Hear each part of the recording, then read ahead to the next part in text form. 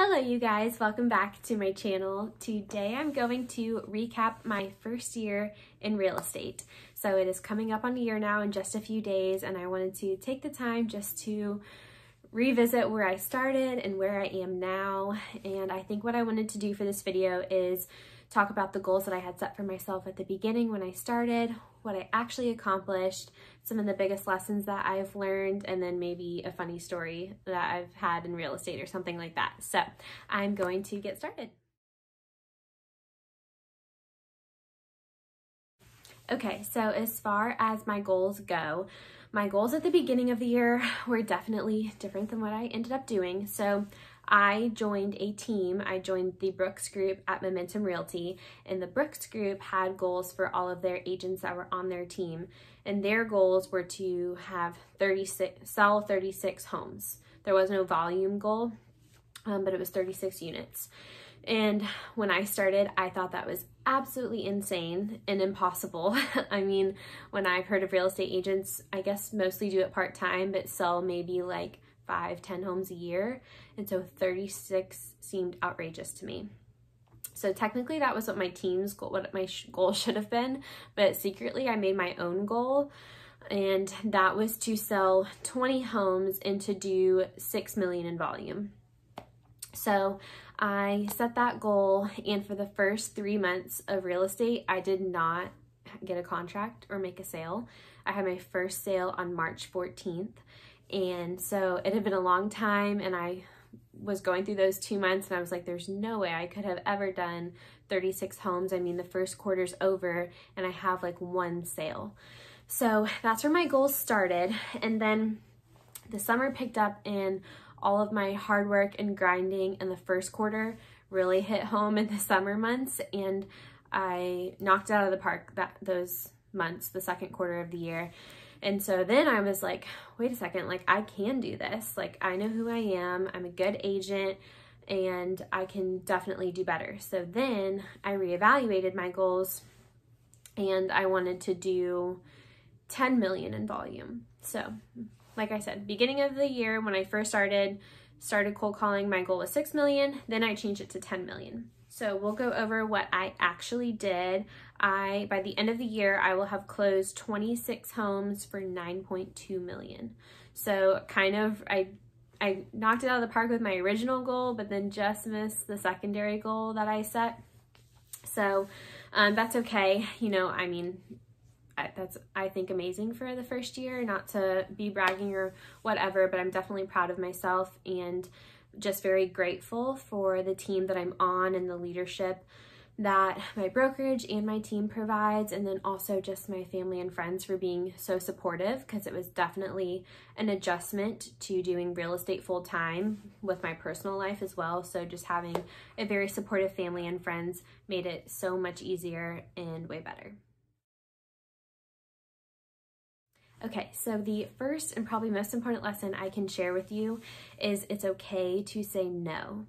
So where that really came into play for me is everyone always told me when I was going to start in whatever industry, not just real estate, that you should say yes to everything, do everything you can to learn, gain experience and knowledge, and say yes.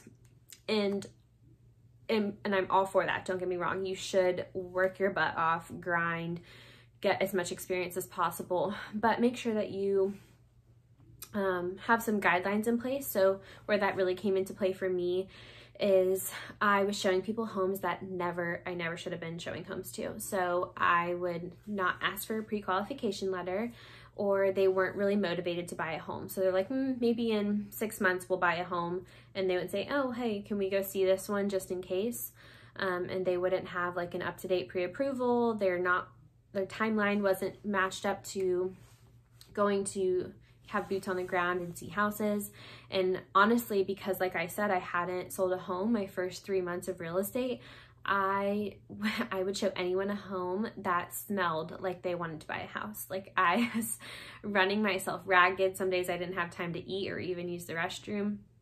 And I was quickly burning out. I would say within the first 3 months, if I hadn't taken a step back and realized, okay, like this is too much, plus have actually started seeing results, I don't know that I would have made it to the end of this year. So I would say my biggest advice is to know when to say no. Like, it is okay to say no. Like, opposite sides, like, I do think you should gain experience and try and gain as much knowledge as you can and attend events and network with other agents, but also have time for yourself, know what you can handle, and go with that. Okay, the second most important lesson that I have learned in real estate is to set boundaries. Holy moly, setting boundaries changed real estate for me. So in the beginning, I would tell my customers or clients, like, call me anytime, like, I am here for you. And because I genuinely am here for my clients, like, I take on their desires like they're my own and I fight for them, but they would actually take me up on calling me at any time. And I mean, I was getting phone calls at 11 o'clock at night about real estate, and there's nothing I can do about their transaction at 11 o'clock at night, but I was still answering the phone, still talking people through things. And it was just not healthy, my goodness, especially because real estate, you work 7 days a week. I mean, you have to set aside time to have family time and have dinner and sleep, for that matter. I should be asleep at 11 o'clock at night.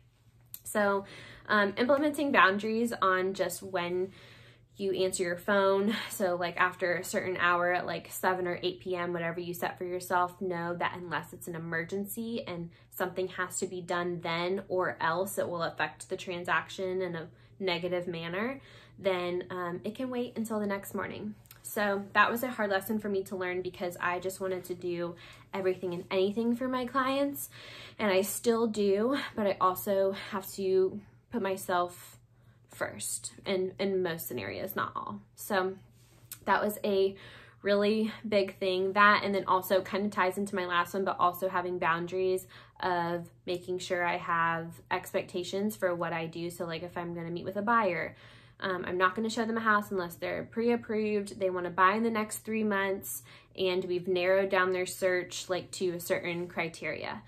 So things like that just made it a ton more better because I was spreading myself too thin. And so I wanted to make sure that I focused my attention and soul energy into the people who truly needed my help at that time. So, okay, the third lesson I learned in real estate so far is to not care what people think and to carry yourself with confidence. So that was really hard for me in the beginning, to have this sense of confidence about me when I genuinely did not know what I was doing. But in all honesty, I would find agents. If you're on a team, that's even better if you're brand new to real estate, or if you're a single agent, find other agents to surround yourself with that, you know, if you don't know something, you can call them and talk to them, because that way you can go into those conversations and transactions with the confidence, because you know you have people behind you to help you. So I would say have confidence. You will get through it. You will get your buyer or your seller closed, and just know that if you have the best intentions, like, it's going to be okay. Like, there's going to be hiccups. There's a hiccup in every single transaction, whether it has to do with you, the lender, or the title company. And then also to not care what people think about you. So whenever I first started showing up more on social media and using social media for business instead of my personal life, I mean, that was a big mental hurdle for me to get over, because I was like, what about the people that I went to college with or even high school with? What are they going to think about me? And you know what? At the end of the day, it doesn't matter. I was showing up to put myself out there for business reasons, and it's okay if people don't want to follow you or don't like the content you're putting out there. It's okay. You're not here to please every single person in the world. That is an impossible task to complete. So just be you and your authentic self and be confident in that. Okay, so I would say those are my 3 biggest lessons I've learned, and I feel like most of those can apply to even outside of real estate. If you're just entering a new industry or starting a new career, I think those are good lessons to take with you. Now I will go into my funniest story in real estate so far. So this is actually how I got my first paycheck in real estate. Notice I did not say sale, my first paycheck. Oh, I have two funny stories. Okay, I'll get started. So this one lead, like I said, I had no boundaries. I got this Zillow lead. I was at dinner, I got it from the table, took this lead. This customer said they had a pre-approval, they wanted to see this house, they need to buy it, their lease is about to end, and they need a home. Can I show it to them tomorrow morning? And I said, yes, because it did check out, they had pre-approval and everything. So I met them at the property, I knocked on the door, and the man answered the door, looked me up and down, and was like, who are you? And I was like, oh, my name's Ella, I'm a real estate agent, I had a showing scheduled at 10 a.m. and we're here to see the house. And he was like, no, you don't, and shut the door in my face. And I was like, okay. I was trying to keep my cool. I did not have confidence. So I called the listing agent. She explained to me that that was the tenant, and that tenant was being very difficult letting people see the house. So she called him, worked her magic, and about 15 minutes later, meanwhile, I'm sitting at the end of the driveway trying to make conversation with this buyer who I never met, who didn't speak great English. It was very awkward. He was wondering what was going on. They finally let us in, and I kid you not, they had moved like a little walkway approximately this wide, like enough for 2 feet to fit in, throughout the little duplex, and it was filled with just trash, like to the actual ceilings in some parts, just trash. It was disgusting. It smelled so gross. There were 3 little yap dogs biting at my ankles. It smelled like urine in there. They had babies crying. And so I walked in, it was really gross, and then I looked to the left because someone said like, welcome in, and I look, and it's this lady sitting there nursing her baby with just absolutely no clothes on, like everything out. And I was like, what? Like, I was so thrown off. And I have the bad trait of, like, if I'm very uncomfortable, I will laugh or just like chuckle, and I really hope no one else out there has that trait, because it's not a good one, does not get you very far. So I actually told my buyers, I was like, okay, you guys finish walking through, I'm gonna go wait outside. So they did that. They were like, we want to buy it, we need to buy it. I was like, okay. So we start talking about what they want to offer and numbers and things like that. And I was so excited because this would be my first sale. And they're like, you need to call so-and-so Johnson. And I was like, who? Like, who is this? They're like, you need to call. And like I said, they didn't speak great English. So I was like, okay. So they gave me this number. So I called this Mr. Johnson, and I was like, hi, like, I'm calling in regards to so-and-so. I'm about to write an offer for them, but they told me to call you. And he was like, yeah, those are my buyers. What are you talking about? And I was like, your buyers? Like, I just showed them this house. I just got this lead. They're my buyers. He's like, no, like, they're mine. I just wasn't able to show them the house today, so they must have gone on Zillow. And I was like, oh, you're kidding me. So anyways, I ended up getting a referral fee. That is how I made my first paycheck in real estate, was by showing this person a home who had another realtor, and the tenants were unclothed.